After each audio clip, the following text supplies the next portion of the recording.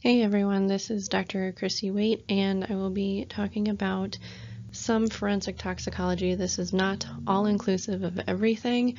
However, this is going to hit the high points of tox and what we look for. So, some basic terminology to know: pharmacology is about drugs and their effects in the body. The drug itself is a chemical to have an effect upon the body. A poison is a type of drug that is life-threatening, and a metabolite is when your body metabolizes the drug or substance that is put into the body and it is chemically changed. So the common body fluids that are tested in a medical examiner's lab and things that we extract from the body are mostly blood, urine, vitreous from the eyes. We can take pieces of liver and spleen in bodies that we cannot extract blood and urine. We can take those two organs. The spleen is preferable over liver in our lab because the spleen filters out the blood, so it contains all that stuff that was in the blood. So that's a good place to go. Decomposition fluid is not the best, but if that's what you got, that's what we have to use. And the last resort that nobody likes are insects, mostly maggots. We can blend those up. This is gross, I know, but we can blend those up and get out what the maggots have been ingesting and what was in the body that the maggots have been eating. So the types of drugs that we're going to touch upon are some stimulants like ecstasy, cocaine, methamphetamine. Narcotics are mostly all of the opioids, illicit and licit, prescription, everything like that. Inhalants are those that people inhale. I did not include whiteout, permanent markers, those kinds of things. These are the ones that mostly get abused, like the cans of dust off and poppers. You also have hallucinogens. Those are LSD, PCP, your cannabinoids, bath salts also fall under here, as well as the stimulants. You can have maybe some mushrooms, stuff like that. Non-illicit drugs, or the prescription drugs that are commonly abused, can be your benzos, which are anti-anxiety, antidepressants. Some antidepressants can cause severe side effects taken with other stuff that we don't like. Over-the-counter drugs that are common, you know, the cough medicines, the Sudafed, those different things, they can speed up your heart rate, and people can use those to try to get high as well. So different things that we look for when we are doing any kind of like overdose case or suspected drug case. If there's any kind of indication that this was a possible suicide, we look for a pill mass. So we want pills that have been ingested and a lot of pills that have then stuck together. They can't all be digested. They kind of form this like conglomeration of goop ball in the stomach, and we can send that off to get tested. Or we can find a multiple amount of just individual pills that have been partially digested and stuff like that. So those are most common in suicides.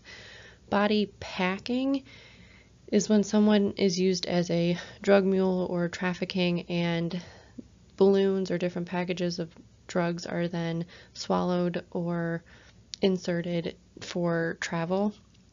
Stuffing is kind of similar. However, the person in this situation is going to swallow all the drugs that they have or anything that they have to avoid being arrested or caught with their substances. Also, you can find this scene in Super Troopers. In both packing and stuffing, it's important to examine pretty much the entire bowel, the stomach, esophagus, everywhere, because you never know where these packages have made it to and where the rupture site may or may not be. So one of the biggest and most important things that we do at a medical examiner's office is we have our forensic investigators go out to the death scenes and take photographs of all important paraphernalia or important clues that drugs may be involved. So you can see in this picture there is a lighter attached to a belt, possibly used as a tourniquet, as well as a hypodermic needle. And then you have a piece of foil that has some burnt residue, and also a spoon that has some residue. So a lot of these things would be collected by the investigator and brought back to a toxicology lab, or collected by the police and tested for those residues to see what kind of drugs that they're dealing with. So intravenous drug use can lead to a multitude of different chronic conditions and complications. Mostly you're going to get your infections and a lot of skin infections and contamination by injecting through your skin that you're likely not cleaning off before you inject. So you're going to get your staph and your streps and stuff that are commonly found in your body, but you can also get a multitude of other things and really bad bugs that are resistant to antibiotics and medicines. So mostly you're going to find a lot of the hepatitis, some HIV, right-sided endocarditis of the tricuspid valve. That's where intravenous drug users usually get infections if it goes to the heart. Foreign body granulomas are mostly found in the lungs. You can see these in snorting and inhaling of different foreign substances in the drugs, but they're going to be in different places in the lungs if they're inhaling these drugs versus injecting these drugs.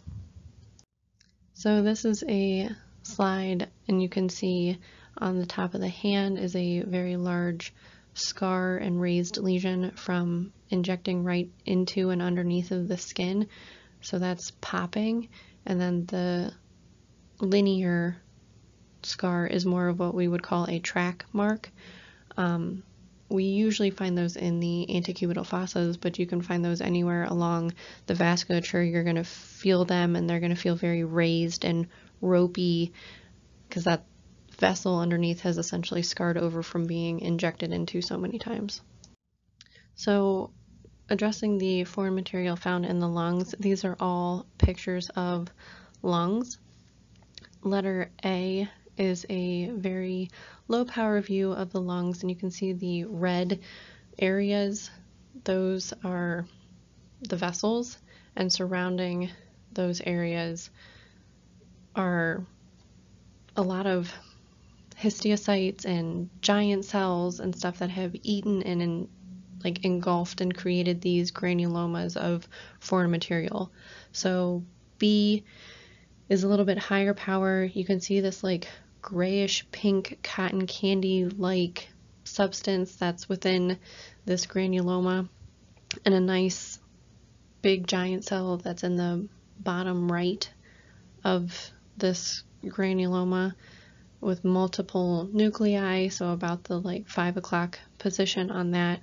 And then C, just another different view, a little bit higher power of these giant cells. There's some calcification in the bottom right corner, which is that dark blue, kind of crackly looking stuff. That's calcified granulomas, giant cells all around, and then you see again this amorphous grayish blobby material. D is when we polarize the lungs that has these foreign material in it, and you can see how this foreign material lights up like a Christmas tree. It becomes very white and bright, and that's how we can tell that there's foreign material. So different types of foreign material can be found. Talc is really amorphous, kind of the granulomatous stuff, which is what we were looking at in the previous slide. And then you can also see what buzzwords are Maltese crosses. If you see those on the polarized material, that's actually starch. So this talc and starch are used as cutting agents into a lot of drugs that are then inhaled or injected. So the difference you're going to find if it's inhaled or snorted is these foreign materials are going to be within the airways, going to be within the intra-alveolar spaces, within the bronchi, so forth and so on. If it's injected, it's going to be in or around the vasculature. So we're going to dive in a little bit into more specific drugs. Cocaine. Cocaine you can smoke as crack, you can inject, you can eat it, you can snort it, you can all the different things that you've seen in all of the movies. And so the different routes of ingestion have different times of onset, where they're going to peak, and how long these are going to last. So you can see that the quickest onset is when you smoke crack. I'm not suggesting you do any of this, but that's how you're going to get your quickest onset and effects of cocaine. The metabolism of cocaine, it breaks down very, very quickly inside of the body into a specific metabolite of cocaine called benzylecgonine. We shorten it as BE because who wants to say benzylecgonine every day? So BE lasts a lot longer within the body, and it can be detected in the urine where it's concentrated for up to a few days.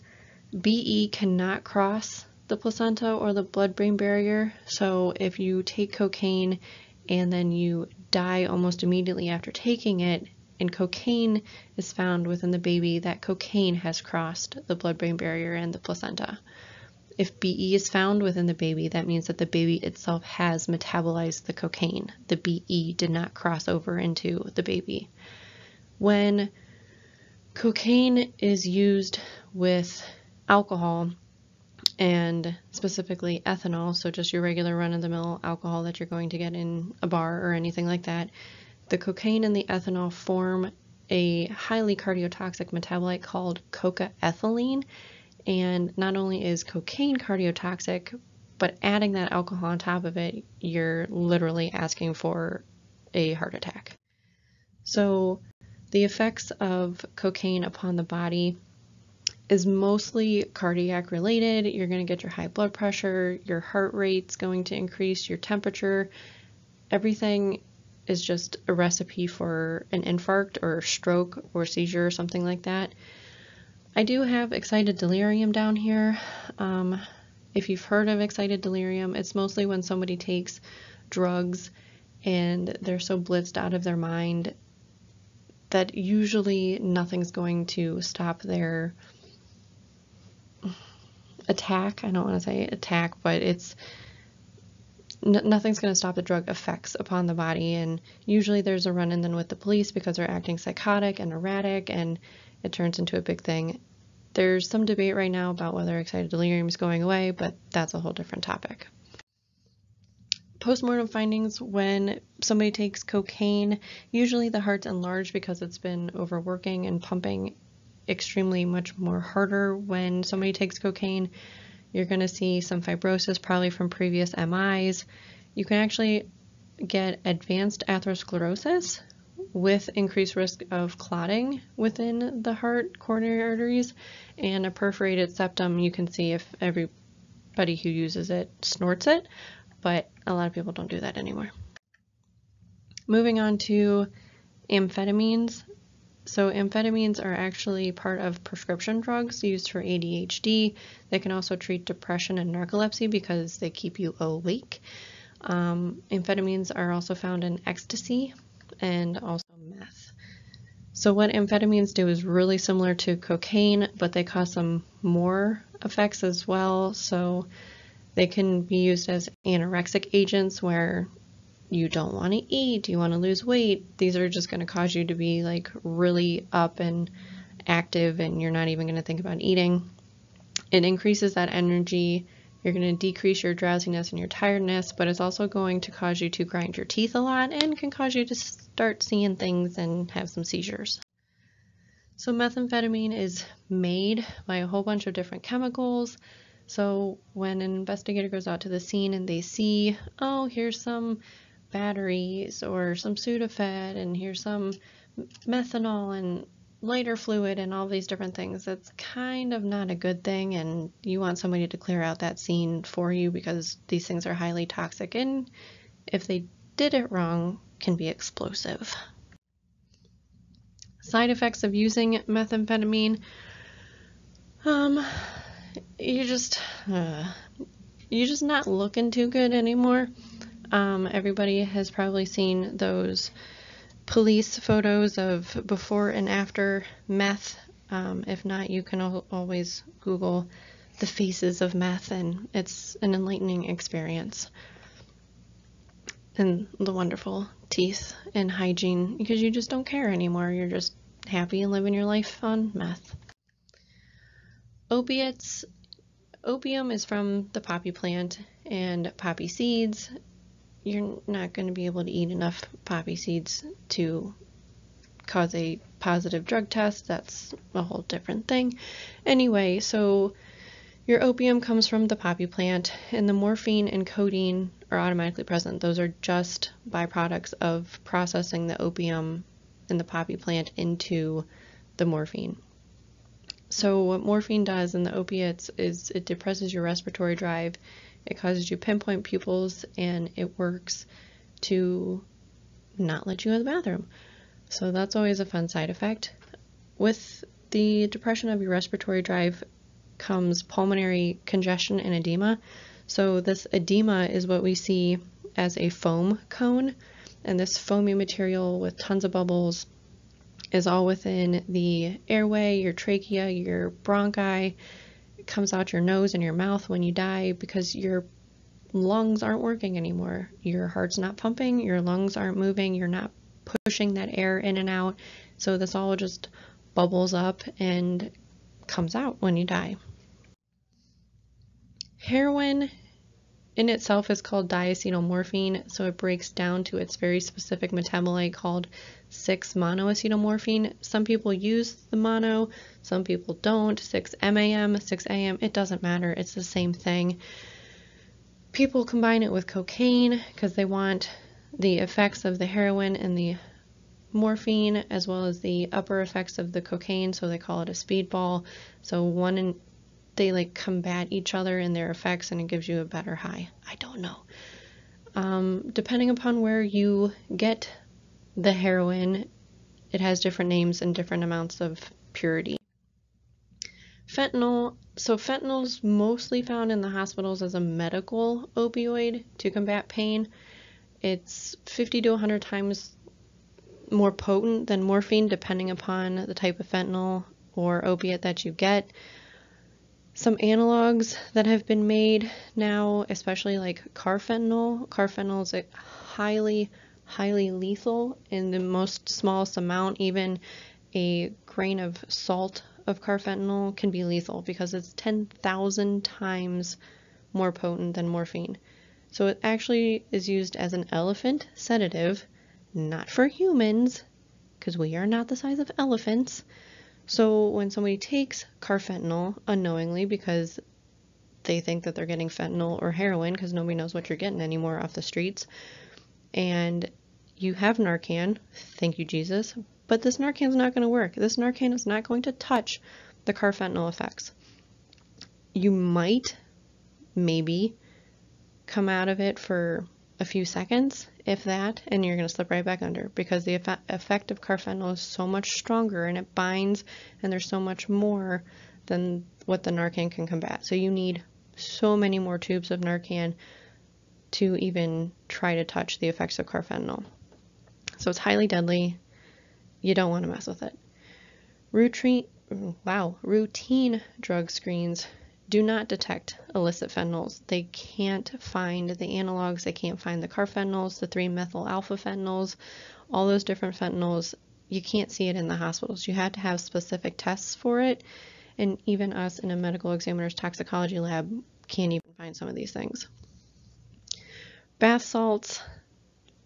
The only thing that I really know about bath salts is the whole zombie thing that happened and people eating each other's faces, which is not good. So bath salts, you never know what you're going to get in anything, so just don't do drugs. There's the PSA. They have the same effect as like methamphetamine. Some of them can be more like ecstasy. Who knows what you're going to get? You're going to more than likely have psychosis with paranoia. You can get rhabdo. It's going to break down your muscles. Just not good. Then you get your synthetic cannabinoids, which sound good in theory because, oh, you're not getting the toxic things and it's not really pot, but oh, it's fake, but no. So they're making these things and they're selling them as like potpourri or whatever they want to call them. It's actually like a liquid that gets sprayed onto pieces of plant material so then you can smoke the plant material and it binds stronger into the brain than THC does, so you're not getting that wonderful THC effects of the like calmness and stuff. You're getting the opposite. You're getting hallucinations and psychosis and hypertension and tachycardia and probably seizures. So again, stay away from drugs. Ethylene glycol is antifreeze. Methanol is contained within ethylene glycol. That's what it's made out of. It's used in your car. It's a chemical, not to be drank or for human consumption. If somebody does drink it because it smells sweet and fruity and yay, no. If you survive drinking ethylene glycol, likely you're going to end up with renal failure because it's highly nephrotoxic, and you are going to get calcium oxalate crystals within your kidney tubules. And again, this is a picture that's polarized, and you can see the little white speckles of these crystals fluorescing. So methanol, which we just discussed briefly, in itself is moonshine or wood alcohol. If you drink methanol in its purest form, your body is going to try to break it down the same way that it does regular ethanol, and it's going to break it down into formaldehyde, which we use in pathology laboratories to preserve bodies and organs. You don't want your insides being preserved. That then gets broken down to formic acid, and formic acid is highly toxic to your eyeballs and can make you go blind. Formic acid is what also can be found in some ants. And by ants, I don't mean your female relative, I mean the insect. So methanol causes severe acidosis, vomiting, blindness again, respiratory depression. It's found in some hand sanitizers. There's a whole thing with the COVID about hand sanitizers now. Don't use the ones with methanol because you can absorb it into your skin. And this is why. Methanol is not really too good for human consumption. So to end everything, that was really brief over really specific things that we find most commonly here at a medical examiner's office for our tox. The samples that you want to get if you're looking for specific things. So I have a list here. Usually we want blood, and we want blood from the femoral veins. We always go veins instead of arteries. The veins are more so representative of what's flowing through your body and what's already been distributed. So your femoral veins have the most important blood first. So if we can't get it from the femoral, then we'll work our way up and more centralized into the heart.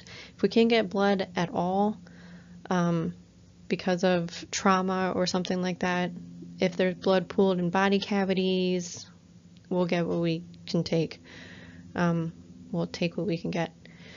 So we want as far away from the heart because of the concentrations. The more concentrated you're going to find within the heart because it's more central, and that's where things pool. Vitreous, we take the inside of the eyeball juice. You can see glucose levels of the body. You can see the 6 a.m. of heroin, as well as alcohol levels. Urine, you have to be careful when you do anything with urine because you have to realize that your urine is concentrated because it's pooled in the bladder. So when we pull urine, it's not necessarily representative of what's in your body at that moment. It is what was used and what was in your body. So concentrations are not really looked at from the urine. You want concentrations from the blood. The liver, we can look at that, but you want to go to the right liver, not the left. The left overlies the stomach, and when you die, the stomach acids and stuff can leach into the liver, so you're getting a false picture if you take anything from the left liver. Gastric contents, I touched upon that with like the pills and stuff like that, so we can look for those. Kidney is good to look for heavy metals if somebody's suspecting like lead poisoning or something like that. Headspace vials are just little glass vials that you can put like lung and stuff in to look for different gases and all those inhalants and stuff like that. Head hair, stuff stays in your hair because it's growing out of you, so chronic drug use, metals, things like that. For infants, we can look at the meconium because it actually builds up until delivery, so it's actually storing everything that that fetus was exposed to while it was in utero. So meconium, as gross as it is, it's still a really good thing to look at. So overall, this was not all-encompassing of everything, every drug ever, but it's really hard to go fishing for something that you're not too sure what you're looking for. So if we have a targeted idea of what we're looking for, if somebody thinks that they were poisoned by moonwort or something like that, then we need to know that. We can't just say, oh, they were poisoned. Okay, poisoned with what? We can't go on fishing expeditions for everybody. We don't have the means, we don't have the money, nobody does. Everything in the world can essentially become toxic. Water is toxic at a certain level. Everything over the counter, whatever you ingest can become toxic at certain levels. So poisoned is very vague. So we need to have some kind of idea. This resource is more about forensic toxicology, the testing, if you guys are interested in that. These are some of the resources that I've used. Hopefully that makes sense. Any questions, let me know. Thanks.